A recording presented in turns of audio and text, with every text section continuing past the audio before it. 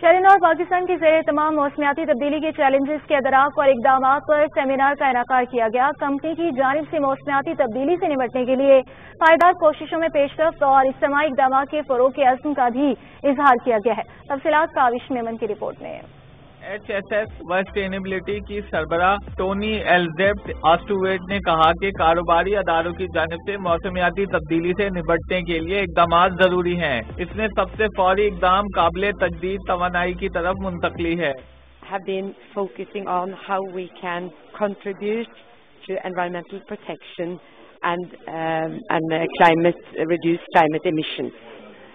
So we're having a panelist debate on this, how we can work together across different sectors to address climate change and how we can prevent and work on this together. Sapphire group लेकिन things और S Mehboob and company के नुमाइंदों ने मौसमियाती तब्दीली से पाकिस्तान के मुतासिर होने के तनाजुर में हंगामी इकदामात की जरूरियात पर जोर दिया।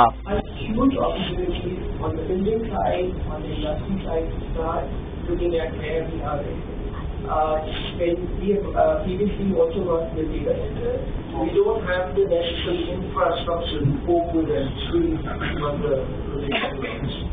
So we're vulnerable across all these dimensions. Energy during the useful life. How do you do that? I think few years ago we designed head-design. CEO rayon energy sapphire group Mushtaba Haider बोले, लोग सोलर एनर्जी पर मुंतकिल हो रहे हैं। ये सस्ता तवानाई का जरिया बनता जा रहा है।